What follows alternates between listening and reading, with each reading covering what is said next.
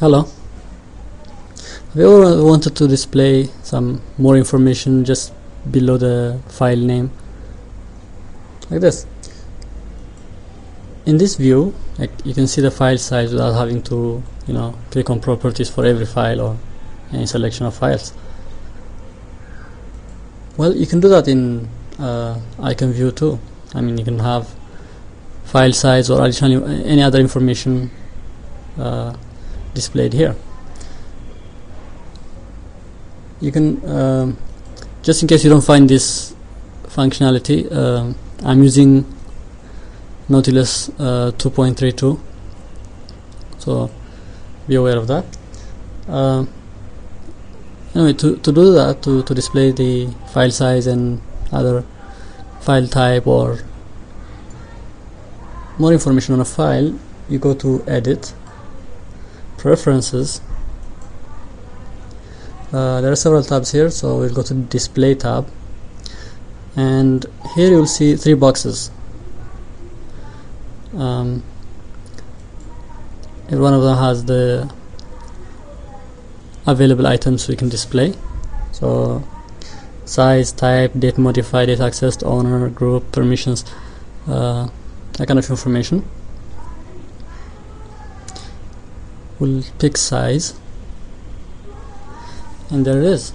You can see the size of the file displayed there. Okay, if you want more, let's say file type, there it is too, MPEG-4. I only have MPEG-4 files here, but if I had different kinds of files, that would show me too. And more, let's see, let's go to date accessed.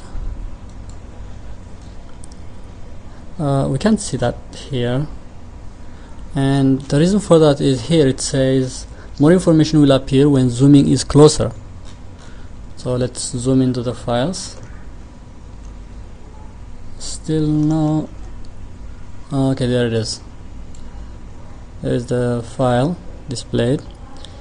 It's kind of a long format, and yeah, you can change that to here, date. Let's say to this format. Yeah, that's more concise. You have like three formats available, so you can use either of them. This one seems fine, I guess. But it's kind of bulky to have to display it this way, so you can make your own picks. I prefer displaying just the file size because by default I can see the MP4 format. You can see file extensions for all kinds of files directly, so you don't really have to display this here, so we'll set it to none. Now you see when I zoom out, it disappears because that's a third level. There is one item missing in between them, so you will see to this only on maximum zoom. Anyway, I don't really need it, so I will just remove it. Now that's it.